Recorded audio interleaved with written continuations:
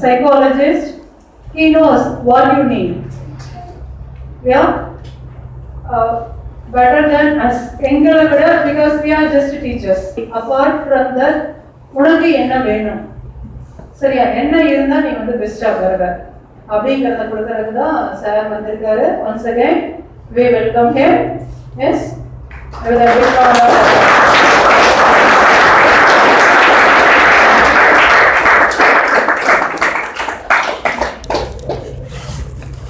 Okay, very good morning. Please welcome respected technical staff, this institution and all teachers and students. நீங்கள் வந்து உன்னை develop பண்ணிக்கிறது, develop பண்ணாது உன்னுடைய ஃபேக்டர்ஸ், தட் இஸ் கால்டு, ஒரு வகையில் சொல்லணும்னா சோசியோ ஜெனட்டிக்கல் அண்ட் என்வைரன்மெண்டல் ஃபேக்டர், அதுதான். ஸோ அதனால் இந்த ப்ரோக்ராமில் வந்து நீ உன்னையும் எப்படி என்ன பண்ணணும் அப்படிங்கிறத, ஒரு டாக்டருடைய வேலை என்னென்னா, ஒரு மெடிக்கல் கேம்ப் வச்சுருக்காங்கன்னா இதெல்லாம் நோயின்னு சொல்லிடுவார், நோயை குணப்படுத்த மாட்டார். நல்லா புரிஞ்சுக்கணும். மெடிக்கல் கேம்பில் குணப்படுத்துவாங்களாப்பா, என்ன செய்வாங்க, இதெல்லாம் இருக்குன்னு சொல்லிடுவாங்க. அவங்க தான் என்ன செஞ்சுக்கணும், மறுபடியும் வந்து குணப்படுத்திக்கணும். அதுதான் மெடிக்கல் கேம்ப். புரியுதா? சரி, அதனால் ஸோ இந்த செஷன் வந்து உங்களுக்கு என்ன இப்போ லேட்டஸ்ட்டாக வேணும் அப்படிங்கிறத உங்களுக்கு கொடுத்துருவோம். அதுக்கப்புறம் நீ தான் டிசைட் பண்ண. Okay, thank you madam, will call. Thank you. இப்படிலாம் நீங்கள் சிரமப்படுவீங்கன்னு நினச்சி கொடுத்தா இப்போ நீட்டு கொண்டு வந்துட்டாங்க. 2 எக்ஸாம்ப்பா. நீ இங்கே படித்தாலும் சரி, படிக்கலாலும் சரி, அங்கே படித்தீங்கன்னா மேற்கொண்டு படிக்கலாம், இல்லைன்னா வேறு எங்கேயாவது போய்க்கலாம். சரியா? அதனால் வந்து உன்னை மாற்றிக்கிறது உன்னுடைய வேலை தான். சரியா? அதே மாதிரி இன்னொரு 5 இயர்ஸ் கழிச்சுன்னா இன்னுமே வந்து இப்போவே வந்து பார்த்தீங்கன்னா வேலை இல்லாமல் இருக்கக்கூடியவங்களுடைய எண்ணிக்கை 95 லட்சம் தமிழ்நாட்டில் மட்டும். ஓகேப்பா? பிஇ படித்தவங்களுக்கு 8,500 rupees, 8,500 தான் சேலரி. எங்கே? இங்கே இல்லை, சென்னையில். அதனால் வந்து ஒரு நல்ல செய்தி என்னென்னா, ரொம்ப வசதியாக இருக்கிறவங்க யாருமே வந்து ஒன்று 5 அல்லது 10 வருஷத்துக்கு பின்னாடி எவனையும் வாழ முடியாது. ஏன்னா இப்போ உங்கள் எல்லாமே உங்களுக்கு வந்து ஸ்கூலு ஒவ்வொன்றுமே வந்து பேரண்ட்ஸ் சப்போர்ட் பண்ணிகிட்டே வருவாங்க. ஸோ பின்னாடி உன்னால் எதுவுமே செய்ய முடியாது. இப்போ உனக்கு படிக்கிறதுக்கே கஷ்டமாக இருக்கும், உன்னை வச்சு வேலை செய்கிறது அவங்களுக்கு கஷ்டமாக இருக்கும், அனுப்பிச்சி விட்ருவாங்க.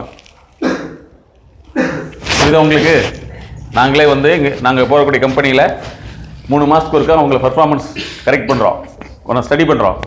அவன் இல்லைன்னா அடுத்த ஸ்டார்ட் அடிச்சு விட்றோம். அதனால் ஸோ இந்த மைண்ட் செட் நாலேஜ் அப்படிங்கிறத பொறுத்து உன்னோட லைஃப் சிஸ்டம் மாறுது. ஸோ அதில் வந்து இந்த எஜுகேஷன் அப்படிங்கிறது நீ எப்படி எடுத்துக்கலாம் அப்படின்னு சொன்னால், நான் எடுத்துக்கணும்னா சொல்ல வரல, எடுத்துக்கலாம்னா உன்னுடைய ஆப்ஷன், எடுத்துக்கணும்னா என்னுடைய கமெண்ட். எடுத்துக்கலாம் அப்படின்னா உன்னை வந்து சம்பாதிக்கிறதுக்கு நீ விருப்பப்படுறியா இல்லையா அப்படிங்கிற ஒரு கேள்விக்கு எப்படி பதில் சொல்லையோ, அதே மாதிரி உன்னை டெவலப் பண்ணிக்கிறதுக்கு விருப்பப்படுறியா இல்லையாங்கிற பதில் தான் அதுக்கும் இதுக்கும். நீ வந்து ஒரே ஒரு விஷயம், உனக்கு இன்றைக்கி நீங்கள் படிக்க வைக்கிற ஃபீஸ் வந்து நாளைக்கு உங்கள் ஃபேமிலியில் இருக்குமான்னு சொல்ல முடியாது, உன்னுடைய இன்கம் இப்படி இருக்குன்னு சொல்ல முடியாது. ஏன்னா நாங்கள் நிறைய பேர்த்த பார்க்குறோம், சில சந்தர்ப்பங்களில் வந்து இன்கம் டீவியேஷன் ஆகிறப்ப அவங்க ஸ்டடீஸே போக முடியாத நிறைய பேர் நான் பார்த்துட்ருக்கேன். ஸோ அதே விஷயத்தில் வந்து என்னென்னா, சப்போஸ் உன்னால் வந்து உனக்கு ஒரு குவாலிட்டி இருக்குங்கிறத வந்து உன்னுடைய பர்ஃபார்மன்ஸில் காமிச்சின்னா மேபி யாரோ ஒருத்தர் கூட ஸ்பான்சர் பண்ணுவாங்க. அதனால் உன்னை இம்ப்ரூவ்மெண்ட் பண்ணாததும் யாருடைய விருப்பம் கிடையாது. உனக்கு இன்றைக்கி இருக்கிற பொருளாதார சூழ்நிலை நாளைக்கு இருக்குன்னு சொல்ல முடியாது. ஒரு சின்ன வீட்டில் ஒருத்தர் உடம்பு சரியில்லைன்னா லேக்ஸ் கணக்கில் செலவுனால அது க்யூர் பண்ணவே முடியாது. இது யாராவது ஃபீல் பண்ணியிருக்கீங்களா? எனக்கு தெரிஞ்சு சடனாக இப்போ வரக்கூடிய டிசீஸ்னா ஹார்ட் அட்டாக். நல்லா இந்த விஷயத்தை நல்லா புரிஞ்சுங்க. ஹார்ட் அட்டாக் எதனால் வருது அப்படின்னு சொன்னால், ஒவ்வொருத்தருமே வந்து ஒரு கனவோடு வாழ்ந்துட்டுருக்கோம். அந்த கனவுகள் வந்து நடக்குங்கிற நம்பிக்கையில் நம்ம செயல்பட்டுகிட்டே இருக்கோம். அந்த கனவுகள் வந்து நம்ம செயல்படக்கூடிய விஷயங்களில் சரியான ரேஷியோவில் நம்மளுடைய திட்டமும் நம்முடைய கனவும் செயல்பாடும் ஒன்றா இல்லை அப்படிங்கிற பட்சத்தில் வந்து நம்முடைய கனவு அதிகமாக இருக்கும், செயல்பாடு குறைவாக இருக்கும், நாம் திட்டமிட்டது நடக்கிறதும் அதுவும் குறைவாக இருக்கும். இந்த 3க்கும் ஏற்படக்கூடிய முரண்பாடு தான் மனசுக்குள்ளே வந்து நம்ம வாழ்க்கையில் தோல்வி அடைஞ்சிருமோங்கிற பயத்தை கிரியேட் பண்ணும். அதனுடைய விளைவு தான் உடலில் மெட்டபாலிசம் சேஞ்சஸ் ஆகி ஹார்ட்டில் வந்து ஃபேட் பிளாக்ஸோ இந்த மாதிரி ஏதாவது வந்து சம் கெமிக்கல் சேஞ்சஸ் கிரியேட் ஆகி அங்கங்கே பிளாக்ஸ் ஃபார்ம் ஆகிடும். அதுதான் ஹார்ட் அட்டாக் வரதுக்கு மெயின் ரீசனே. இந்த 25-30 வருஷத்துக்கு முன்னாடி இப்படி இல்லவே இல்லை. யாருக்கெல்லாம் வந்து உங்கள் வீட்டுகளில் வந்து ஹார்ட் ப்ராப்ளம் இருக்குதோ அவங்களுக்கு தேவை இந்த மைண்ட் தெரப்பி, அதாவது மைண்ட் செட் நாலேஜ் தெரப்பி அப்படிங்கிற விஷயம் தேவை. அதாவது அவங்களுடைய பொருளாதாரத்திற்கும் இப்போ இருக்கிற தேவைக்கும் இடையில நிறைய கேப் வந்து இருக்குதுன்னு அர்த்தம். இதுதான் ஹார்ட் அட்டாக் வரும். அதனால் நீங்கள் வந்து உங்கள் பேரண்ட்ஸ்க்கு யாருக்காவது இந்த மாதிரி ப்ராப்ளம் இருந்துச்சுன்னா அவங்களுக்கு வந்து ஆறுதல் சொல்கிறதோ அல்லது வந்து அவங்கள வந்து தட்டி கொடுக்குறதோ குணமாகறதுக்கு உதவாது. அவங்களுக்கான வாழ்க்கை சூழலுக்கும் இப்போ இருக்கிற டிமாண்ட் தேவைக்கும் உள்ள வித்தியாசத்தை வந்து எப்படி மேத்தமெட்டிக்கலாக குறைக்கணுங்கிற கன்சல்டன்சி எடுத்தால் மட்டுமே இந்த ஹார்ட் ப்ராப்ளத்துலேருந்து நம்ம வெளியே வர முடியும். புரிஞ்சுதா? அதே மாதிரி டயபெட்டிக் வந்து உங்கள் வீட்டில் யாராருக்கு இருக்குதுன்னு நினைக்கிறியோ, யாராருக்கு இருக்குதோ அவர்களுக்கு வாழ்வியல் ரீதியான பிரச்சனைகள் அதிகமாக இருக்குதுன்னு அர்த்தம். இப்போ இருக்கிற சூழ்நிலைக்கும் எதிர்காலத்தில் என்ன தேவை இருக்குங்கிறதுக்கும் வித்தியாசம் இருக்குதுன்னு அர்த்தம். ஃபாலோ பண்ண முடியுதா? இன்றைக்கி உங்கள் வீட்டில் வந்து ஒரு மாதத்துக்கு வந்து 40,000 செலவு வருதுன்னா அவங்களுடைய கணக்குப்படி இன்னொரு 5 வருஷத்துக்கு பின்னாடி அல்லது 2 வருஷத்துக்கு முன்னாடி இந்த செலவு ஆயிடுச்சுன்னா நம்ம எப்படி சம்பாதிப்போம் இருக்கணும் இருந்த மாதிரி இப்போ இல்லையே அப்படிங்கிற கவலையும் அதுக்குள்ளே வந்து பிரச்சனையும் அதிகமாகிறப்ப தான் டயபெட்டிக் ஃபார்ம் ஆகும். சரியா? அதே மாதிரி கடன் பிரச்சனை வந்து அதிகமாக அவங்க பதில் சொல்ல முடியாத சூழ்நிலை ஏற்படுற போது அவங்களுக்கு வரக்கூடியது பிளட் ப்ரெஷர். அப்போ வாழ்க்கையில் ஏற்படக்கூடிய சூழல்கள், பொருளாதார சூழல்களும் உறவினர்களுக்கு உள்ளக்கூடிய நடத்தையில் ஏற்படக்கூடிய மாற்றங்களும் தான் ஒரு மனிதனுக்கு நோயை உருவாக்கும். உங்கள் வீட்டிலே வந்து நீங்களே பார்த்துருக்கலாம். இதுக்கு முன்னாடி உங்கள் வீட்டுக்கு உங்கள் ஃபேமிலி அம்மா அப்பாவை பற்றி அவங்க என்ன நினச்சிருக்காங்க, அவங்க எப்படி வந்து மதிப்பு கொடுத்துருக்காங்க அப்படிங்கிறத பாருங்கள். இப்போ எப்படி மதிக்கிறாங்கன்னு பாருங்கள். கண்டிப்பாக இதுக்குள்ளே கேப் இருக்கும். இந்த கேப் வந்து உங்களுக்கு யாருக்கு புரியும்? அவங்களுக்கு மட்டும்தான் தெரியும். அப்போ அவர்களுக்குள்ள இருக்கக்கூடிய மன போராட்டம் தான் அவங்களுடைய உடலுடைய பலகீனத்தை தகுந்த மாதிரி ஹார்ட் ப்ராப்ளமாகவோ டயபெட்டிக்காகவோ பிளட் ப்ரெஷராகவோ மாறிக்கும். புரிஞ்சுதா? அப்போ இதெல்லாம் மாற்றுறதுக்கு என்ன செய்யணும் அப்படின்னா அவங்களுக்கு நீங்கள் என்ன சொன்னாலும் செய்ய முடியாது. இன்றைக்கி வந்து ஒரே விஷயம் என்னென்னா நீங்கள் மட்டும்தான் அவங்களுக்கு ஆறுதல் சொல்கிறது. புரியுதாப்பா? எவ்வளோ தான் பொருளாதார சிக்கல் அதிகமாக இருந்தாலும் உங்கள் குடும்பத்தை யாருமே மதிக்கலைன்னா கூட ஒரே ஒரு ஆறுதல் யாருன்னா நீங்கள் தான். என்ன, சப்போஸ் இவன் படிச்சுட்டு இருக்கான், இவன் ஏதாவது கொஞ்சம் மேலே வந்துட்டான்னா இவன் என்னுடைய லைஃப் ஸ்டைல் மாறிடும், குடும்ப சூழ்நிலை மாறின்னு உங்களை நினைக்கிறதுக்கு உண்டான வாய்ப்பு எதுனா நீங்கள் மட்டும்தான். அதனால் நீ மட்டும்தான் இப்போ உங்களுக்கு வந்து பிரச்சனையை சால்வ் பண்ணக்கூடிய ஒரு டூல். புரிஞ்சுதா உனக்கு? இப்போ நீ கேட்குறதெல்லாம் வாங்கி கொடுத்துட்றாங்கப்பா. இன்றைக்கி சாதாரணமாக நீ வேலைக்கு போனால் எவ்வளோப்பா சம்பளம் வரும்? சும்மா சொல்லு. வேலைக்கு போனால் எவ்வளோ வரும்? 10,000 கிடைக்குமா? எவ்வளோ? சும்மா சொல்லு. ஒரு நாளைக்கு எவ்வளோ கிடைக்கும்? 300 கிடச்சுன்னா 10,000 ஆயிடுச்சு மந்த்லி. 10,000 பிஇக்கே தரமாட்டேங்கிறான், டிகிரி படித்தவனுக்கே தரமாட்டேங்கிறான். சுமாராக வந்து இந்த லெவலில் போனால் எவ்வளோ கிடைக்கும்? நீ சாதாரணமாக நீ வந்து போனீங்கன்னா எவ்வளோ கிடைக்கும்? பர் டே எவ்வளோப்பா வரும்? அதிகபட்சம் 150 to 200 rupees வரும் இல்லையா? 150 வருமா? 150 வரும். இப்போ உதாரணத்துக்கு வந்து இந்த இப்படி யோசிச்சுப்பாரு. உன்னுடைய நேற்று டூர் ப்ரோக்ராமுக்கு வந்து ஒரு 2,000 நீ செலவு பண்ணியிருக்கீங்கன்னா 150 மேட்டில் கணக்கு போட்டால் எத்தனை நாள் நீ வேலை செய்ய வேணும்? சரி 200ன்னு வச்சுக்கோ. அப்படி போட்டால் எத்தனை நாள் வேலை செஞ்சு அந்த 2,000 rupees சரியாகும்? 10 days.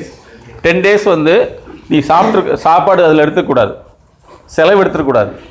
சாப்பாடு மற்ற செலவுலாம் யாராவது உனக்கு ஸ்பான்சர் பண்ணியிருந்தால் மட்டும்தான் அந்த 2,000 உன்னால் எடுக்க முடியும் இல்லையா? இப்போ உன்னுடைய செலவுலாம் போடு. சாதாரணமாக இப்போ நீங்கள் இன்றைக்கி பஸ் சார்ஜ்லாம் போட்டு பாரு. உன்னுடைய செலவு ஒரு நாளைக்கு ஒரு அளவாக நீ சாப்பிட்ற அப்படின்னு வச்சுக்கோ. எவ்வளோ தேவைப்படும்? 3 நேரத்துக்கு கணக்கு போட்டுக்கோ. எவ்வளோப்பா? 3 நேரத்துக்கு சாப்பாடு செலவு போடுப்பா. சும்மா அளவாக போடுப்பா. ஒரு நேரத்துக்கு எவ்வளோ போடலாம்? 30 rupees போடலாமா? சரி, அப்போ 3 நேரத்துக்கு எவ்வளோ வச்சு? 90. உங்களுடைய பஸ் ஃபேர் போட்டுக்கோ. எவ்வளோ வரும்? 30. அப்போ எவ்வளோ வச்சு? 120 ஆச்சா? சரி, அப்போ இந்த டீ கீ சாப்பிடணும்னு வச்சுக்கோ. எவ்வளோ வரும்? நீ ஒரே ஒருத்தனை போய் யாராவது ஃப்ரெண்டு வந்தா டே அங்கே நான் போய் டீ சாப்பிட்டு வரேன் அப்படின்னு சொல்ல முடியுமா? வாடகை நான் அவனையும் கூப்பிட்டு போவேன். ஏன்னா அவனுக்கு ஒரு வேலை இல்லாமல் இருக்கலாம். அந்த மாதிரி போட்டீங்கன்னா ஒரு 10 ரூபா 20 ரூபாய்னு வச்சுக்கோ. அப்போ மோர் தேன் 150 rupees வந்து உனக்கு ஒரு நாளைக்கு போயிடுச்சுன்னா ஒரு நாளைக்கு எவ்வளோ கிடைக்கும்? 50 ரூபா. இது வந்து உனக்கு மட்டும். ஆனால் சப்போஸ் உன்னுடைய குடும்பத்துக்கு இது கொடுக்க வேண்டியதாக இருந்ததுன்னா என்ன ஆகும்? முடியுமா? கேட்டனால தப்பு இல்லை. உன்னுடைய கேரக்டர் எப்படி வேலை செய்யுது? அப்படிதான் வேலை செய்யுது. அதாவது இவனுடைய கஷ்டத்துக்கு தயாரா இல்லை அப்படின்னா அவங்களும் சம்பாதிப்பாங்க. நான் சம்பாரிச்சு நான் சாப்பிட்டா போதும், அவங்க கொடுக்க வேண்டியது இல்லைன்னு அர்த்தம். ஆக்சுவலி இந்த பதில் வந்து என்ன அர்த்தம்? அப்படிதான் அர்த்தம். வீட்டுக்கு கொடுக்கணும்னு சொன்னா கரெக்டு. வீட்டுக்கு நான் கொடுக்கணும் சார் 50 ரூபாய் எப்படி கொடுக்கணும் ஆசைப்பட்டாலும் கரெக்டு. அவங்களும் சம்பாதிப்பாங்கல்ல அப்படின்னா என்ன அர்த்தம்? இதுல இதை ஜென்ரலா சொல்லுப்பா. என்ன கேரக்டர் இருக்குது? என்ன கேரக்டர் இருக்கு? செல்ஃபிஷ் தானே இருக்கு. புரிஞ்சா உனக்கு? செல்ஃபிஷ் தானே இருக்கு. அப்ப அவங்களுக்கு நான் கொடுக்கணும்னு ஆசைப்பட்டேன்னா கரெக்ட். இப்படி தான் பேரண்ட் வளர்த்திருக்காங்க. அப்ப என்னன்னா இந்த மாதிரி வளர்த்துறதுனா நாளைக்கு என்ன ஆகும்? உனக்கே நான் கொடுக்கணும். சரியா? ஸோ இனிமேல் வந்து உன்னை மாத்திக்கிறதும் ஏமாத்திக்கிறதும் யாருடைய வேலை? உங்களுடைய வேலை. மனநோய் அப்படின்னா என்ன? What is psychological disorder? Order வேற, டிஸார்டர் வேற. இப்போ ஒவ்வொன்றுக்கும் ஒரு எத்திக்ஸ் இருக்கு. எத்திக்ஸ்னா நடைமுறை, தர்மம், அதுக்கடுத்து ஒரு முறை அப்படின்னு இருக்கு. இப்போ இந்த ப்ரோக்ராமில் நாங்கள் என்ன பண்ணுறோம்னு சொன்னால் ஜஸ்ட் உன்னுடைய மைண்டுடைய ஃப்ளாட், உன்னுடைய மைண்ட் எப்படி ஃபங்க்ஷன் ஆகிருக்கு அப்படிங்கிறத நீ தெரிஞ்சுக்கிட்டு உன்னை நீ தான் மாற்றிக்கணும். உன்னால் மாற்ற முடியுங்கிற பட்சத்தில் வந்து சரியான கன்சல்டிங் எடுத்துக்கணும் அப்படிங்கிற இம்பார்ட்டன்ஸ் தான் இப்போ உங்களுக்கு நான் சொல்கிறது. இப்போ நான் ஒரு 5 minutes உட்காந்துட்டு உங்களை எழுத சொல்கிறப்ப உன்னால் உன்னை பற்றி சிந்திக்க முடிய மாட்டேங்குது. பட் நான் ஒரு சைக்காலஜிஸ்ட் முறையில் என்ன பார்க்குறேன்னா, எதிர்காலம் நல்லா தெரிஞ்சுங்க, உங்களை மட்டும் பார்க்கறதில்ல, நாங்கள் நிறைய ஸ்டூடெண்ட்டை பார்க்குறப்ப இது எங்களுக்கு என்ன தோணுன்னா, எதிர்காலத்தில் இவர்கள் தான் நோயாளிகள். உன்னை பற்றி யோசிக்கிறதுக்கு நீ தயாராக இல்லை. நீ பேசக்கூடிய பேச்சு என்ன ஒன்றா உனக்கு தெரியலேன்னு பக்கத்தில் கேட்ப. அப்போ பக்கத்தில் ஒருத்தருக்கு வந்து தெரிஞ்சுக்க முடியுது, ஒன்னால் தெரிஞ்சுக்க முடியலைங்கிறது ஃபர்ஸ்ட் உன்னுடைய வீக்னஸ். ரெண்டாவது, உன்னால் வந்து யாரோ ஒருத்தர் கண்ட்ரோல் பண்ணிகிட்டே இருக்கணும். யாரோ ஒருத்தர் ஒன்றா படின்னு சொல்லணும், இல்லைன்னா பேசாதுன்னு சொல்லணும். ஒரு நிர்பந்த அடிப்படையில் மட்டும்தான் உன்னால் வாழ முடியும். நீ வந்து ஒரு தொழிலதிபராவோ அல்லது அதற்கு மேலே மாறுறதை விட சூப்பர்வைசர் பண்ணி ஒருத்தர் சூப்பர்வைசிங் பண்ணி அது கீழே ஒர்க் பண்ணக்கூடிய ஒரு ஆளாக மட்டும்தான் உன்னால் வாழ முடியுங்கிறதுக்கு ஒரு எக்ஸாம்பிள்ஸ் தான் இப்போ நடந்துட்டு இருக்கிறது. ஸோ ஒன்றை திங்க் பண்ண சொன்னால் உன்னை பற்றி நீ திங்க் பண்ணுறதுக்கு தயாராக இல்லை.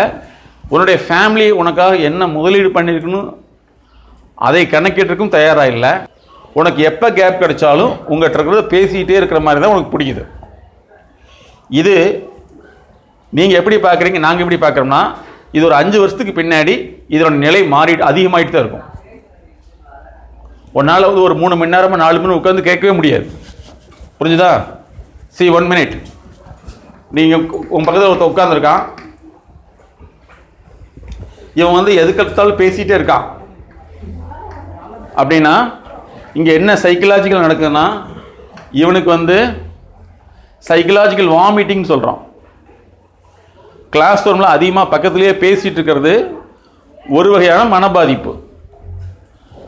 சைக்கலாஜிக்கிட்டிங்கன்னா இவங்களுக்குள்ள எந்த விஷயம் உள்ளே போனாலும் அது இம்மிடியேட்டாக அடுத்தவங்ககிட்ட வந்து சொல்லிக்கிட்டே இருப்பாங்க.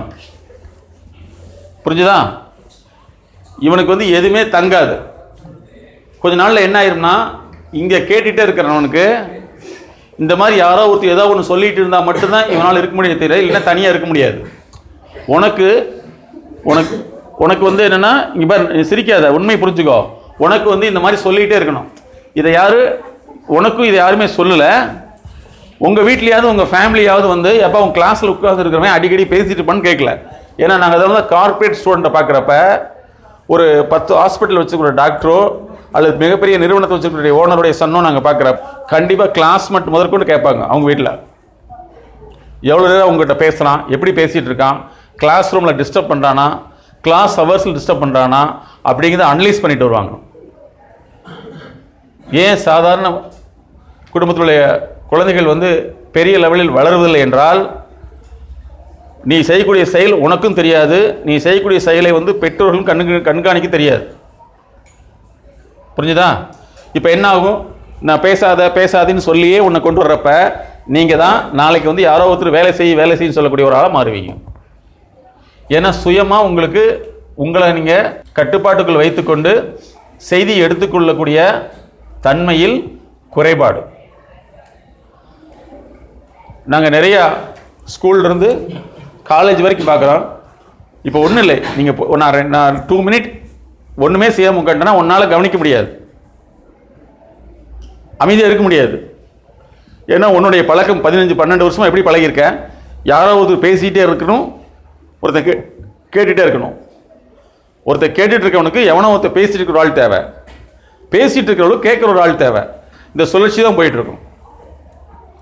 பட் இதுவே வந்து தனிப்பட்ட முறையில் உட்கார்ந்து பிறக்கப்ப நீங்கள் டிஸ்கஸ் பண்ணிக்கிட்டு என்ன வேணாலும் பண்ணிக்கலாம். பட் இந்த கிளாஸ் ரூம்குள்ளே வந்தால் பேசிக் அடிப்படை தன்மையும் கூட இல்லாதனால தான் இன்றைக்கி நிறைய இண்டஸ்ட்ரியில் வந்து சிடிவி கேமரா வச்சு உங்களை வாட்ச் பண்ணி 2 தடவை 3 தடவை உன்னுடைய பிஹேவியரில் மாற்றம் அனுப்பிச்சு உடனே வேலையை விட்டு வெளியே அனுப்பிச்சிடுறாங்க.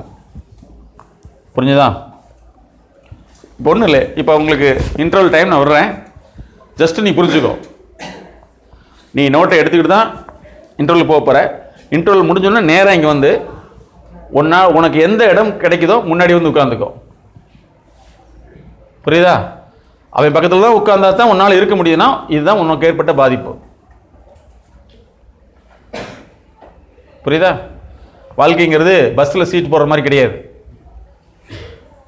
வேணா நீ +2 முடிக்கிறப்ப யாராவது பணம் கொடுத்து சீட் வாங்கி கொடுத்துடலாம், யாராவது லஞ்சம் கொடுத்து சீட் வாங்கி கொடுத்துடலாம் கவர்மெண்ட்டில். ஆனால் ப்ரைவேட்டில் அப்படி பண்ணவே முடியாது. ஏன்னா இனிமேல் எல்லாம் ப்ரைவேட்டேஷனை மாறிட்டு இருக்குது. ஸோ அதனால தான் உங்களுடைய ஸ்கூல் உங்களை என்ன நினைக்குதுன்னா, ஒரு பெரிய லெவலில் உங்களை எப்படியாவது கொண்டு வந்து ஒரு சமூகத்தில் ஒரு முன்னோடியாக மாற்றணுங்கிறதுக்காக தான் இந்த ப்ரோக்ராம்லாம் ஆர்கனைஸ் பண்ணுறாங்க. ஃபாலோ பண்ண முடியுதா? ஸோ அதனால் வந்து 5 மினிட் பிரேக் எடுத்துகிட்டு நீங்கள் நோட்டோட வந்து உனக்கு உன் வாழ்க்கையில் எங்கே கடைசியிலேயே உட்காந்து வாழணும்னு ஆசைப்பட்றியா, முன்னாடியே இருக்கணும்னு ஆசைப்பட்றியா, நீ தான் முடிவு பண்ணிக்கணும். புரிஞ்சுதா? உன்னால் தனிமையில் வாழ முடியுமா? தனிமை அப்படிங்கிறது வந்து தேவைக்காக. இந்த பாத்ரூம்லேயே போகிறப்ப நாங்கள் நிறைய பார்க்குறோம். மிக கேவலமான கேரக்டர் நம்ம மக்கள்கிட்ட தான் இருக்குது. பாத்ரூமில் மணிக்கணக்குள்ள போய் உட்கார்ந்துருக்கான். அவன் விரும்பக்கூடிய இடம் எந்த இடம்? எந்த கூடிய இடம்? ஒரு மாணவர்கள் வந்து விரும்பக்கூடிய அதிகமாக இருக்கக்கூடிய தனிமையான இடமா எதை தேர்ந்தெடுத்திருக்கான்? பாத்ரூம். புரியுதா? அது பல பேர் பார்க்காத ரூம்பா இருக்கிறதுனால இல்லையா? புரிஞ்சுதா உங்களுக்கு? ஸோ மாற்றிக்கலாமாப்பா? மாற்றிக்கலாமா? எப்படி இருக்கலாமா? பேச்சவே காணாம். மாற்றிக்கலாமா? சரி, 5 மினிட் பிரேக் எடுத்துக்க. உங்களுக்கு இன்டர்வல் தானே, நீங்கள் நோட் எடுத்துக்கிறீங்க. 5 மினிட் முடிச்சோன்னா நீங்களே வந்து உட்காந்துக்கணும். நீங்கள் எங்கே வேணாலும் உட்காந்துக்கலாம். உன்னை எங்கே வச்சுக்கிறீங்கிறது நீ தான் முடிவு பண்ணணும். ஓகே? கரெக்டாக? யார் இப்போ 5 மினிட்ல வந்துடணும் please. With note book. Seat போடவே கூடாது. 5 நிமிஷத்துல வந்துடணும்.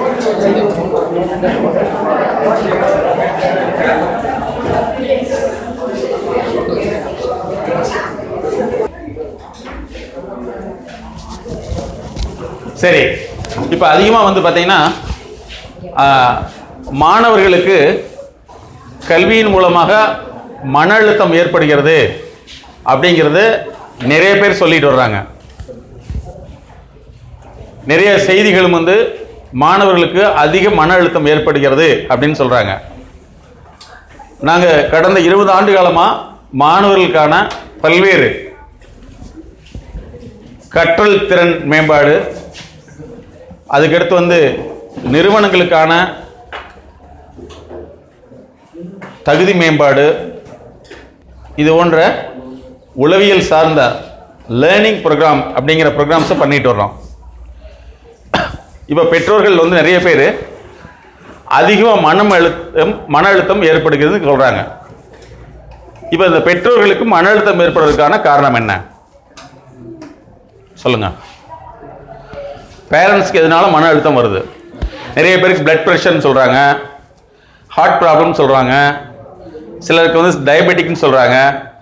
ஸோ இதெல்லாம் போய் டாக்டர்கிட்ட போயில டாக்டர் சொல்லக்கூடிய பதில் வந்து அதிக அழுத்தம் இருக்கிறதாக சொல்கிறாங்க. இப்போ பெற்றோர்களுக்கு அதிகமான மன அழுத்தம் எதனால் ஏற்படுகிறது சொல்லுங்க பார்க்கலாம். வாழ்க்கையில் உங்களை வந்து வாழ்க்கையில் முன்னுக்கு கொண்டு வரணுங்கிற எண்ணத்தினால மன அழுத்தம் ஏற்படுது. ஓகே, அடுத்தது ஸ்டடீஸ். என்னப்பா? படிக்க வைக்க முடியாமல் போயிருமோன்னு சொல்லிட்டு பேரண்ட்ஸ்க்கு எதனால மன அழுத்தம் வருது? படிக்க வைக்க முடியாம போயிருமோ அப்படிங்கிற மன அழுத்தம். அதுக்கு அடுத்தது பொருளாதாரத்தினால மன அழுத்தம் வருது. அடுத்தது ஃபீஸ் கட்டி படிக்க வைக்கிறதா, சப்போஸ் அதில் வந்து நல்லா படிக்கலைன்னா என்ன ஆகும் அப்படிங்கிறது. அதுக்கடுத்து மார்க் வராமல் போயிடுச்சுன்னா என்ன ஆகுறதுங்கிற மன அழுத்தம். அடுத்தது எதிர்காலத்தில் வந்து நல்ல ஒரு கல்லூரியில் சீட் கிடைக்கலைன்னா என்ன ஆகுங்கிற மன அழுத்தம். அப்படித்தானே? சொல்ல பாப்பா. அப்புறம் ஸோ இந்த மாதிரி காரணங்களால மன அழுத்தம் ஏற்படுது. இன்னும் ஒரு சிலர் வந்து பெற்றோர்களுக்கு வரக்கூடிய இன்னொரு மன அழுத்தம் என்னன்னா, வீட்டில் என்னுடைய குழந்தைகள் நான் சொல்றதே கேட்கறதே இல்லைன்னு. உண்மையா பொய்யா? எஸ், சொன்னா கேட்கறதே இல்லைன்னு சொல்லிட்டு. சரி, இன்னும் ஒரு சிலர் என்ன நினைக்கிறாங்க அப்படின்னா, பெற்றோர்களுக்கு வரக்கூடிய மன அழுத்தத்தில் வந்து 10th படிக்கிறப்பே வந்து பேரண்ட்ஸ் சொல்லி கொடுத்துருவாங்க, ஓ மை சன் அல்லது ஓ மை டாட்டர், நீ 10th மட்டும் இவ்வளோ எடுத்துட்டீங்கன்னா உனக்கு இந்த அமௌண்ட் உள்ள லஞ்சமா ஒரு செல்ஃபோனோ இந்த மாதிரி வாங்கி தரேன்னு சொல்லிடுறாங்க. இப்போ இவன் மனசில் என்ன வந்துடுது? செல்ஃபோனே வரும். அந்த செல்ஃபோன் வந்து எல்லா கம்பெனியில் கேட்டு வச்சுட்டு கடைசியாக வந்து வீட்டில் கம்பல் பண்ணி வாங்குறப்ப அது அவுடேட்டட் ஃபோனாக இருக்கும். இருக்குதா இல்லையா? சிலர் வந்து பைக் வாங்கி கொடுத்தா தான் நான் உயிரோடு இருப்பேன், இல்லைன்னா போயிடுவேன். இப்போ இது அவங்க பேரண்ட்டுக்கு வந்து மனசு குழுக்குழு இருக்குமா, மனசுக்கு அழுத்தமாக இருக்குமாப்பா? அழுத்தமாக இருக்கும் இல்லையா? சரி, காலையில் பையனை வந்து படிக்க வைக்கிறோம் அப்படின்னு நினச்சிட்டு காலையில் எந்திரின்னு சொன்னால் அவன் அப்படிலாம் ஓ இஷ்டத்துக்கு எந்திரிக்க முடியாது. என்ன அப்படின்னு சொல்கிறப்ப அவங்களுக்கு மன அழுத்தம் வருமா வராதா? வராதா? சரி, இப்போ எல்லாத்தும் பெற்றோர்களுக்கு வந்து இவ்வளவு பிரச்சனைகள் வர்றது ஒரு மாணவர்களால அல்லது குழந்தைங்களால் வரக்கூடிய பிரச்சனை மன அழுத்தம் அதிகமாகி அது எந்த நோயில் கொண்டு போய் விடுது அப்படின்னா, ஒன்று சாதாரண பிளட் ப்ரெஷர்னு சொல்லக்கூடியதில் ஸ்டார்ட் பண்ணி டயபெட்டிக்னு சொல்லக்கூடியதுக்கு போய் அதுக்கடுத்து ஹார்ட் ப்ராப்ளம் போய் சம்டைம் வந்து மிகப்பெரிய உயிர்கொல்லி நோய்கள் சொல்லக்கூடிய நோய்கள் வரைக்கும் போயிடுது இல்லையா? இப்போ இது பெற்றோர்களுக்கு வரக்கூடிய மன அழுத்தம். அதுக்கடுத்து என்ன கேள்வினா, இப்போ பெற்றோர்களுக்கு எதனால மன அழுத்தம் ஏற்படுது? சரி, இப்போ மாணவர்களுக்கு எதனால மன அழுத்தம் ஏற்படுது? இந்த 2 கேள்வி பார்ப்போமே. மாணவர்களுக்கு எதனால மன அழுத்தம் ஏற்படுது? படிக்கிறதுனால மன அழுத்தம் ஏற்படுதா, படிக்க தெரியாதனால மன அழுத்தம் வருதா? எது? நான் சொல்றது கேட்கணும். படிக்கிறதுனால மன அழுத்தம் வேணாம், விட்டுரு, படிப்பை விட்டுரு. புரியுதா உனக்கு? ஏப்பா உனக்கு இதை செஞ்சா இல்லைப்பா, நான் இந்த மாதிரி இதை சாப்பிட்டா உடம்பு சரியில்லைன்னா சாப்பிடாத. அப்போ ஆக்சுவலாக என்ன, உனக்கு வார்த்தையே தெரியல. படிக்கிறதுனால மன அழுத்தமா, படிக்க தெரியாதனால மன படிக்க முடியாதனால மன அழுத்தம் வருது இல்லையா? அப்போ படிக்க முடியாததுக்கான காரணத்தை கண்டறிந்து அதுக்குண்டான சரியான உளவியல் சார்ந்த அணுகுமுறையை வந்து ஏற்படுத்தி அந்த தனி மனிதனுக்கு தான் செய்யணுமே தவிர ஒட்டுமொத்தம் கிடையாது.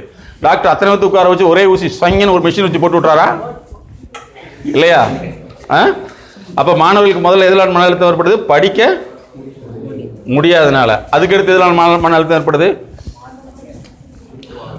மார்க்கு கம்மியாதனால மன அழுத்தமா, மார்க்கு அதிகமாக எடுக்க முடியலைங்கிறதுக்காக மன அழுத்தமா?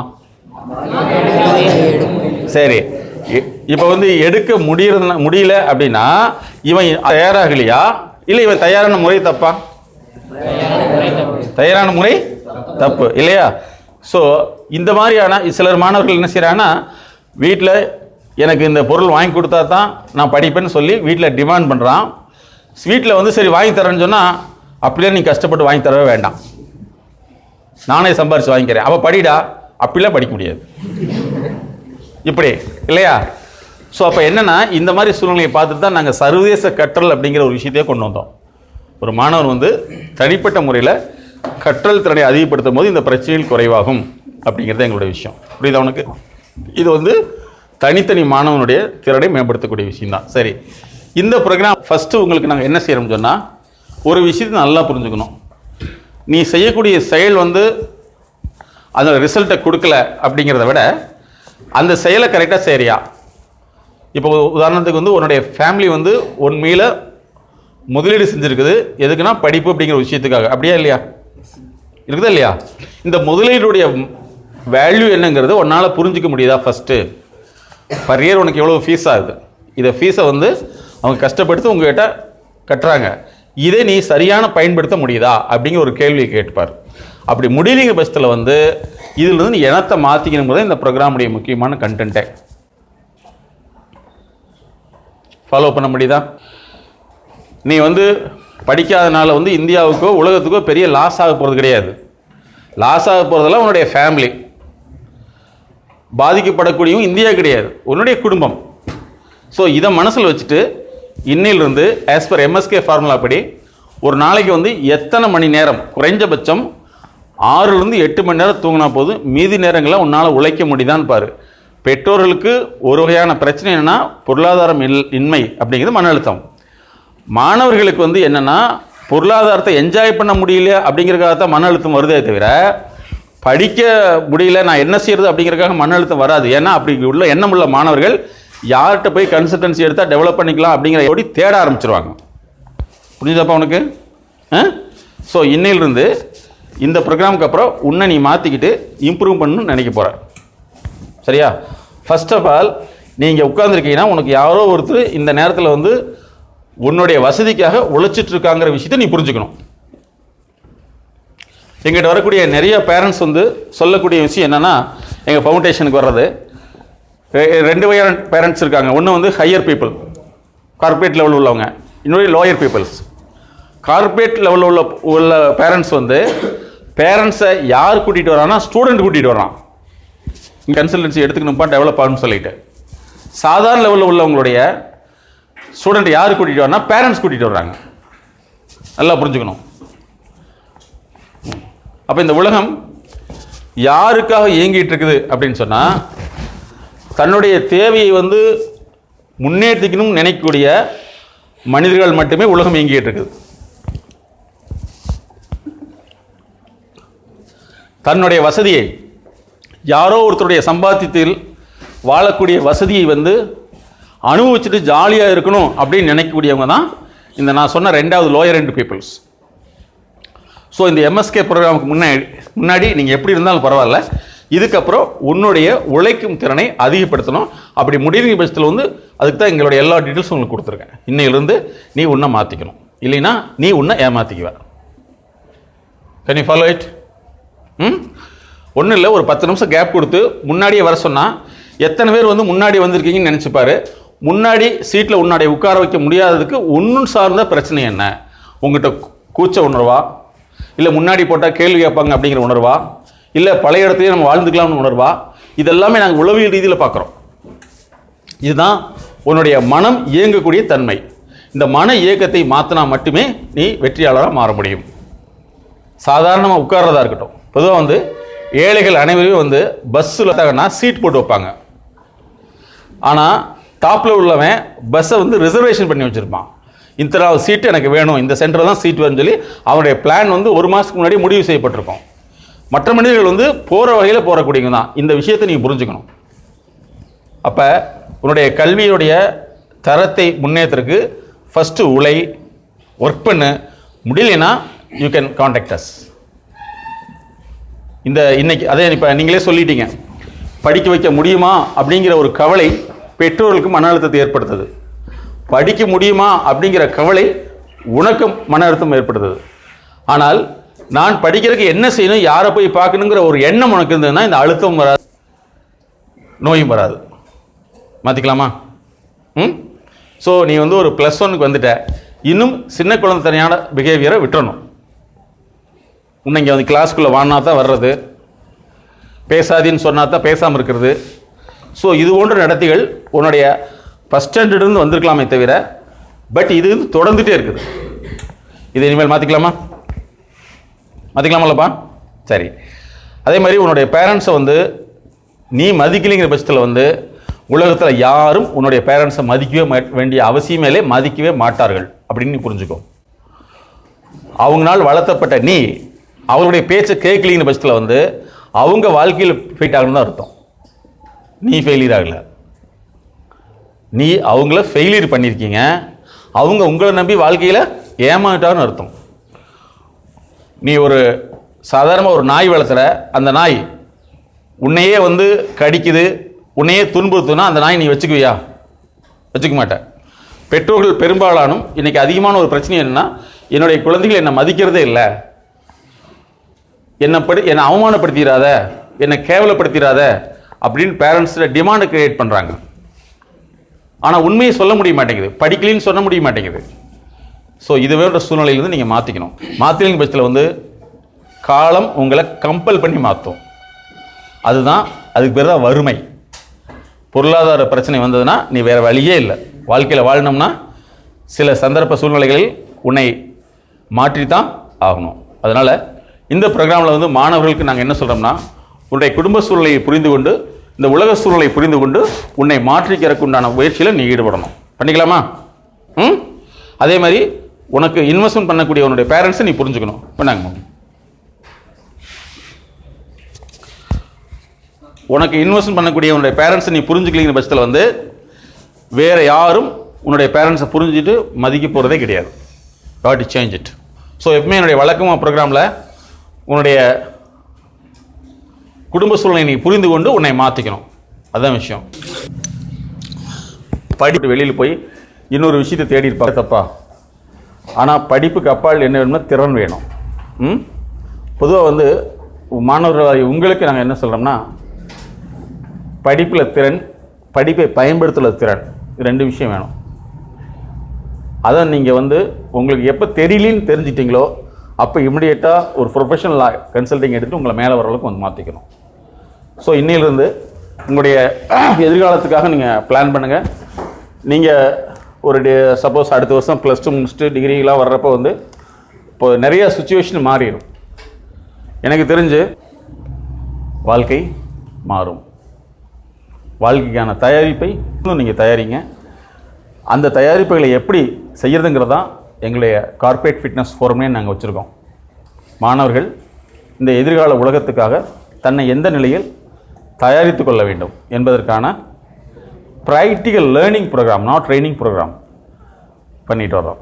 சரியா? அதே மாதிரி ஆங்கிலத்தில் பேச தெரியலைங்கிறது ஒரு மிகப்பெரிய குறையாக இருக்குது.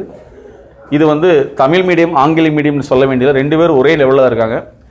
தமிழ் மீடியத்தில் படித்தவனுக்கு ஒரு பெரிய சிறப்பு என்னென்னா, எனக்கு இங்கிலீஷ் தெரியலன்னு ஒத்துக்கிட்டு அவன் தெரிஞ்சுக்கிறதுக்கு உண்டான சரியான ஆலோசனை எடுத்துக்கிற முன்வர்றான்.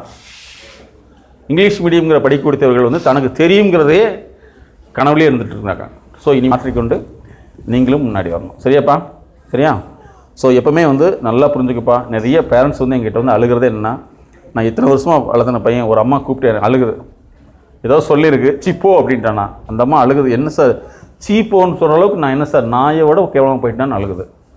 நான் உடனே அவங்ககிட்ட என்ன சொன்னாங்க, ஆறுதல் சொன்னாலும் அவங்க ஒத்துக்கவே மாட்டேன். எப்படி சார் முடியும், பையன் +2 படிக்கிறான், இப்படி வார்த்தையை சொல்லிட்டான் அப்படின்னு. சில பேரண்ட்ஸு என்ன செய்கிறாங்க, வேறு வழியே இல்லாமல் என்னமோ பண்ணி தொலை அப்படின்னு விட்டுறாங்க. சிலர் வந்து அப்படி தன்னுடைய மகனோ மகளையோ தன்னுடைய இஷ்டத்துக்கு விட்டாலும் மனசுக்குள்ளே அழுதுகிட்டு நோயாளியாக மாறிட்டு இருக்காங்க. இதை மாற்றுங்கப்பா. சரியா? உனக்கு உண்டான படிப்புக்கு உண்டான முதலீடுங்கிறது மிகப்பெரிய தொகை. அந்த தொகையை வந்து உனக்காக செய்கிறாங்க. You have to change it. பண்ணிக்கலாமா? ஸோ அதனால் ஃபர்ஸ்ட் ஆஃப் ஆல் உன்னுடைய பேரண்ட்ஸ்கிட்ட நீ நல்லா ஃப்ரீயாக பேசு. அவங்ககிட்ட எக்ஸ்கியூஸ் கேளு, உங்கள் டீச்சர்ஸ்ட்டு நல்லா எக்ஸ்கியூஸ் கேளு. இன்னும் டெவலப் பண்ணிக்க ட்ரை பண்ணும். நிச்சயமாக வாய்ப்புகள் நிறையா இருக்குது. ஒரு புரியுதா? எப்பவுமே என்னுடைய இது என்னென்னா டெக்ளரேஷன். இந்த ப்ரோக்ராமுடைய முக்கியமான விஷயம், மனதால் ஒரு விஷயத்தை முடிவெடுத்து அதை நீ டெக்ளேர் பண்ணுற. பிறர் கேவலப்படுத்துவாங்கன்னு பார்க்கவே பார்க்காத. பிறர் கேவலப்படுத்தினா மட்டும்தான் நீ டெவலப் ஆக முடியும். சரியா?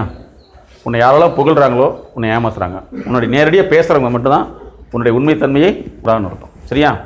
சரி. ஒவ்வொருத்தருக்கு பின்னாடி ஒரு ஸ்டோரி இருக்கு. ஒவ்வொருத்தருக்கு பின்னாடி ஒரு ஸ்டோரி இருக்குன்னு நீ நல்லா தெரிஞ்சுக்கோ. அந்த ஸ்டோரியை வந்து அவங்க உண்மையாக பண்ணுறதுக்காக தான் உனக்காக உழைச்சிட்டு இருக்காங்க. அதனால தான் எங்களில் வந்து அட்வைஸுங்கிறதே கிடைக்காது. No advice, no tutorial, medicine, no medicine. ஏடிஎம்ங்கிற format. No advice, no tutorial, no medicines. நான் உங்களுக்கு அட்வைஸ் பண்ணுறதே இல்லை. உங்களுடைய பிரெயின் சிஸ்டத்தை, மைண்ட் சிஸ்டத்தை, ப்ராசஸை நாங்கள் மாற்றுறோம். ஸோ இதை நீ கண்டினியூ பண்ணிட்டு வரணும். புரிஞ்சுதா? அட்வைஸ்னால பண்ண முடியும்னா நான் டிவியில் பேசிட்டு போயிட்டே இருப்பேன். Motivation failure, experience failure, experiment மட்டும்தான் சக்சஸ். மோட்டிவேஷன் அப்படின்னு நீ சும்மா பண்ண முடியாது. அவனுக்கு ஓட முடியாத ஒருத்தனை வந்து ஓடுன்னு சொல்றதுனால ஓட மாட்டான். ஓடுவதற்கான பிரச்சனைகள் என்னங்கிறது உளவியல் ரீதியில் கண்டறிந்து தான் நாங்கள் மாற்றுறோம். அதனால தான் ஸ்போர்ட்ஸ் சைக்காலஜி இருக்குது. சரியா? அதே மாதிரி தான் லேர்னிங். முதல்ல வந்து மெமரிங்கிற ஒரு விஷயம். மெமரிங்கிறது போய், மெமரிங்கிறது இன்னைக்கு ஏற்றுக்கொள்ளவே இல்லை. உளவியல் உலகம் அதை வேண்டாம்னு சொல்லுது. நாங்கள் பண்ணுறதெல்லாமல் learning. Corporate learning, industrial learning, professional learning, development learning, remedial learning, base, இந்த மாதிரி நிறைய சிஸ்டம் வந்துருச்சு. அதனால் இந்த ப்ரோக்ராமுக்கு அப்புறம் உன்னுடைய வாழ்க்கை தரத்தை நீ மாற்றிக்க போகிற. சரியா? ஸோ உன்னுடைய கிளாஸுக்கு நீ போனாலும் உன்னுடைய கிளாஸ் ரூமில் வந்து அவங்க சொல்கிறத உன்னால் புரிஞ்சிக்க முடியுதா, ஃபாலோ பண்ண முடியுதான்னு பாரு. அப்படி முடியல, உன்னுடைய பிரச்சனை. இப்போ நிறையா ஸ்டூடெண்ட் சொன்னீங்களா, என்னால் பேச்சு வந்துக்கிட்டே இருக்குது, பேசிட்டு தான் இருக்கேன். எஸ், எப்படி ஒரு மனிதனுடைய உடம்புல வந்து ஒரு சிறு காயம் பட்ட பின்னாடி அது ரத்தம் வந்துட்டே இருந்தால் அங்கே ஒரு நோய் இருக்குதுன்னு அர்த்தமோ, அதே மாதிரி உனக்கு ஒரு சந்தோஷமான செய்தியோ அல்லது சங்கடமான செய்தியோ உன் காதில் விழுந்தால் உன்னுடைய மனசுலேருந்து பேச்சு உருவாகிட்டே இருக்கும். அந்த பேச்சு வாய் வழியே வந்துக்கிட்டே இருக்கும். அந்த வாய் வழியே வரக்கூடிய பேச்சு அடுத்தவங்களை டிஸ்டர்ப் பண்ணுங்கிற உணர்வு உனக்கு இருக்காது. நீ ஒரு பேச்சாளராக இருந்தால் பேச மாட்டாங்க. நான் ஒரு 10 இயர்ஸ்க்கு முன்னாடி ஒரு கல்லூரிக்கு போயிட்டு இருக்கிறப்ப அந்த கல்லூரியில் வந்து ஒரு பெண் காமிச்சு சொன்னாங்க, சார் இந்த பொண்ணு வந்து உங்களுக்கு தெரியுமா, இது சம்பாரிச்சு இது படிக்குது, என்ன சம்பாதிக்குதுன்னு கேட்டேன். சார் இந்த பொண்ணு வந்து எல்லா மீட்டிங்கு போகுது, ஒரு மீட்டிங் போனால் 10,000 சார்ஜ் பண்ணுது, 10 வருஷத்துக்கு முன்னாடியே 10,000 ரூபாய் சார்ஜஸ் பண்ணுது. பேச்சு திறமை. அந்த பேச்சு திறமை உங்கள்கிட்ட இருக்குதா? கிளாஸில் உட்கார்ந்து டிஸ்டர்ப் பண்ணக்கூடிய பேச்சு உங்கள்கிட்ட இருக்குது. அடுத்தவங்களை வந்து டெவலப் பண்ணக்கூடிய பேச்சு உனக்கு இருக்குதான்னு பாரு. ஸோ கிளாஸ் ரூமில் வந்து நாங்கள் வந்து பார்த்தீங்கன்னா அதை பற்றி ஸ்டடி பண்ணிட்டு இருக்கோம். ஒரு 5 நிமிஷம் கேப் கொடுத்தா போதும், அவனால் இருக்க முடியாது, பேசிக்கிட்டே தான் இருப்பான். பேசாதுன்னு சொல்லியே இருக்க வேண்டியது இருக்குது. இது மிகப்பெரிய குறைபாடு, உளவியல் சார்ந்த குறைபாடுன்னு நீங்கள் புரிஞ்சுக்கணும். ஓகே, ஸோ இன்னிலிருந்து உங்களை முழுசாக மாற்றிருக்கீங்க.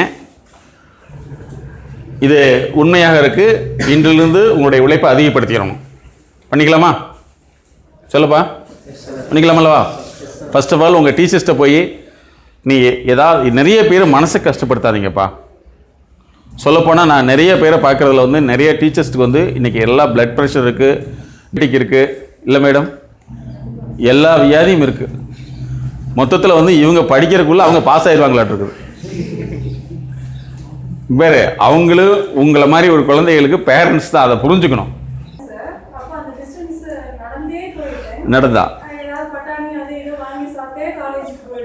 கரெக்ட். இது ஒன்று, ஒரு இண்டஸ்ட்ரியல் மீட்டிங்கில் போகிறப்ப வந்து ஒரு சிஇஓ பேசினார். என்னுடைய வாழ்க்கையில் மறக்க முடியாத சம்பவம் ஒன்று இருக்குது.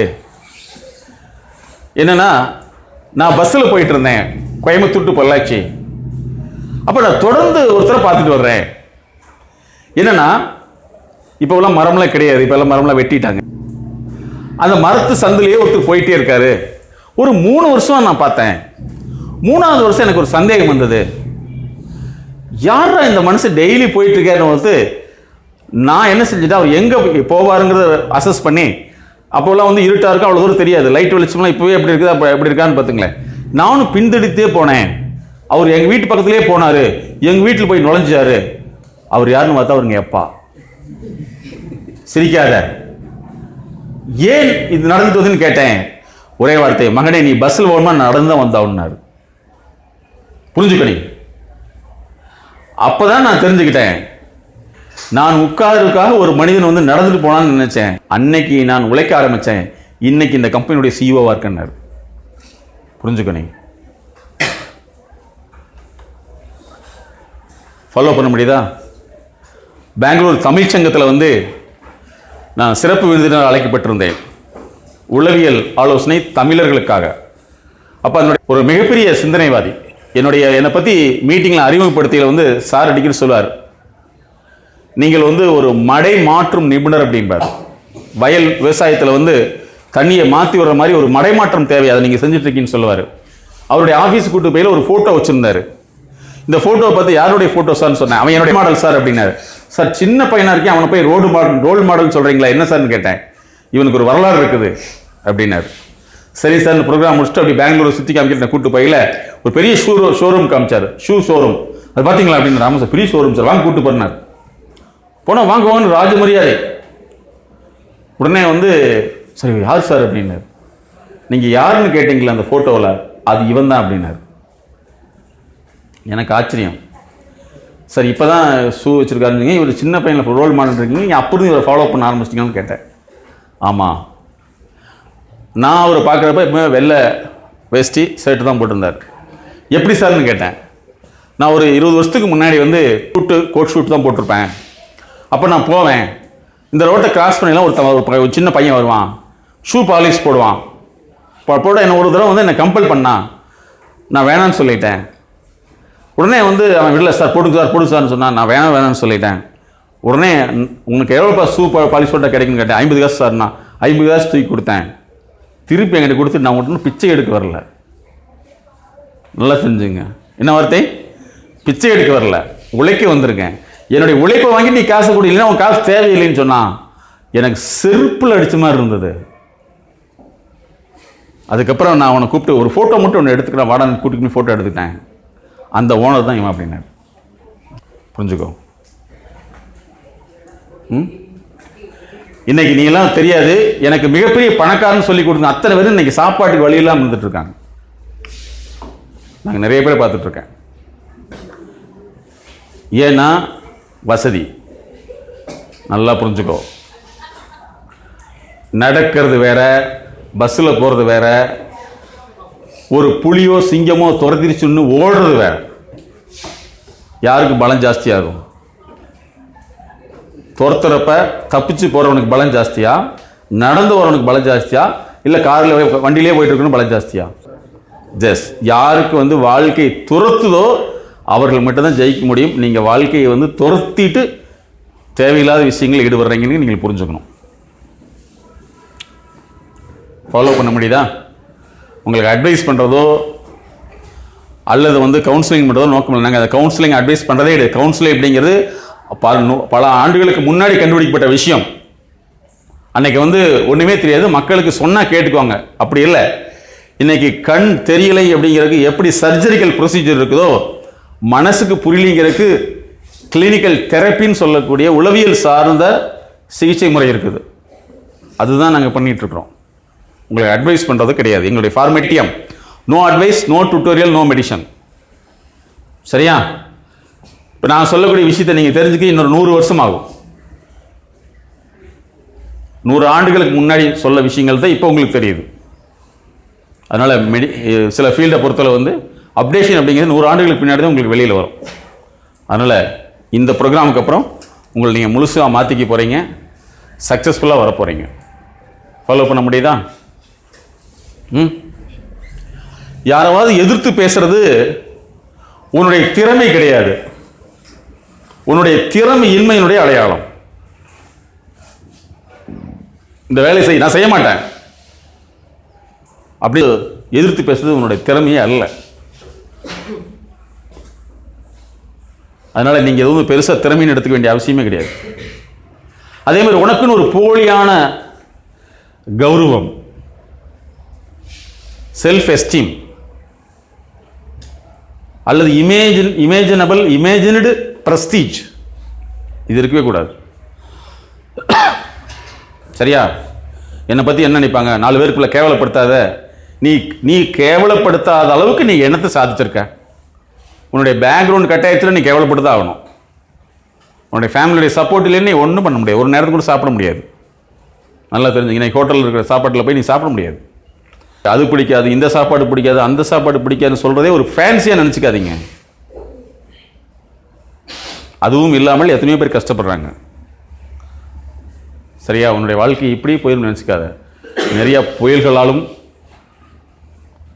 சரியா சூறாவினாலும் சூழப்பட்டதா வாழ்க்கை.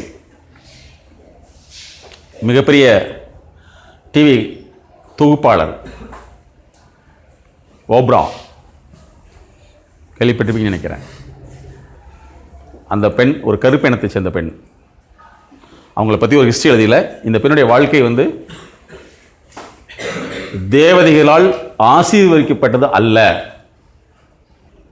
அப்படின்னு போடுறாங்க. கஷ்டம் கஷ்டம் கஷ்டம் கஷ்டம் கஷ்டம். அந்த கஷ்டம் தான் 16 வயசில் வந்து சாப்பாட்டுக்கு வழி இல்லை அப்படிங்கிறதுக்காக வந்து டிவி ப்ரோக்ராமுக்கு நான் போய் செய்கிறேன்னு சொல்லிச்சு. அதில் ஃபேமஸ் ஆகி தான் இவ்வளோ பெரிய ஆளாச்சு. இன்றைக்கி வந்து அந்த அம்மா சொல்லிச்சுன்னா உலகத்தில் அத்தனை பேர் கேட்குற அளவுக்கு வந்திருக்கு. 16 வயசில். நீ 16 வயசில் என்ன செஞ்சிட்ருக்க? நீ யாரோ ஒருத்தர் காசை வாங்கி ஜாலியாக சுற்றி அலைஞ்சிட்ருக்க. It's not a negative, it's a positive. 1500 interview வச்சு 3 மாதத்துக்கு உங்களை பார்க்குற பர்ஃபார்மன்ஸ் இல்லை, நீ உன்னை செலக்ட் பண்ணதுக்கு நீ ஃபைன் கட்டுங்கிறோம். சரியா? அதனால் இந்த வாய்ப்பை நீ பயன்படுத்திக்கோ. இந்த படிப்பு அப்படிங்கிறது வந்து உனக்கு பிடிக்கலன்னு சொல்கிறதுக்கு என்னப்பா உனக்கு இருக்குது? நீ வாங்கினே அது அடிக்கடி சொல்லக்கூடிய ஒரு மோசமான விஷயம். யாரோ ஒருத்தர் உனக்கு கிஃப்ட் கொடுக்குறாங்க, அந்த கிஃப்ட்டை பிடிக்கலன்னு சொல்கிறதுக்கு உனக்கு தகுதி இருக்குதா? சொல்லு. அந்த ஆப்ஷன் யாரு கொடுக்கறது? அவங்க உனக்கு போடக்கூடிய, அதை புரிஞ்சுக்கணும். அதை நீ வேணான்னு சொல்ற. எனக்கு அது பிடிக்கல, எனக்கு அதெல்லாம் பிடிக்காது. எப்படி உனக்கு என்ன பிடிக்கும்? அது நீ சம்பாரிச்சு நீ செலக்ட் பண்ணி வாங்கினீங்கன்னா உனக்கு பிடிக்கும். யாரோ ஒருத்தர் கொடுக்குற கிஃப்ட்டை வந்து நீ வேணான்னு சொல்றதுக்கெல்லாம் உனக்கு எந்த விதமான தகுதியும் இல்லைன்னு புரிஞ்சுக்கோ. சரியா? டிவியோ திரைப்படமோ உன் வாழ்க்கையை முன்னேற்றம்னு நினச்சி ஏமாந்துக்க வேண்டிய அவசியமே இல்லை. அது அவர்கள் வாழ்க்கையை தான் முன்னேற்றம்னு நீ புரிஞ்சுட்டீங்கன்னா நீ இன்னிலிருந்து மாறிக்கலாம். சரி மாணவர்களே, உங்களுடைய பெற்றோரின் உண்மையான சூழ்நிலை புரிந்து கொள்ளுங்கள். அவர்கள் ஒவ்வொரு நாளும் உங்களை முன்னேற்றுவதற்காக எப்படிப்பட்ட சிரமங்கள் எடுத்துக்கொண்டிருக்கிறார்கள் என்பதை புரிந்து கொள்ளுங்கள். அவர்களை புரிந்து கொள்ள முடியவில்லையா? உலகத்தினுடைய நிகழ்வை புரிந்து கொள்ள முடியவில்லையா? எங்களோடு இணைந்திருங்கள். நிச்சயமாக உங்கள் வாழ்க்கை மிகச்சிறந்த வாழ்க்கையாக மாற்றுவதற்கு நாங்கள் எப்பொழுதும் தயாராக உள்ளோம். தேங்க்யூ. All the best.